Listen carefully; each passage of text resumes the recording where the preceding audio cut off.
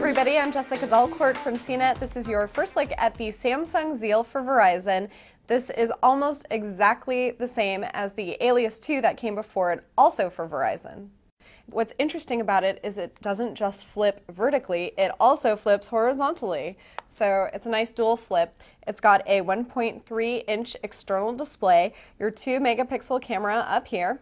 It's got a lot going for it. It has a lot of the same external features as the Alias 2, and sometimes that's bad. For example, with this proprietary Samsung charging port instead of the now standard micro USB charging port. It also has a 2.5mm headset jack, and I'd really like to see that a 3.5mm jack.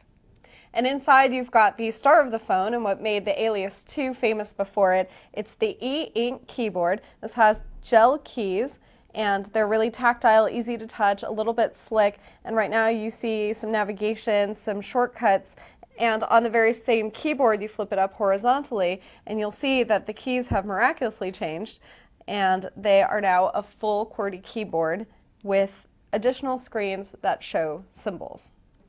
Inside you've got your usual text messaging and email applications, plus there's Verizon Navigator, VCast Music with Rhapsody, and a few other Verizon services. There's also Skype Mobile on here. Some of the subscription services can get a little bit pricey. If you're looking for total value overall, you might want to keep looking.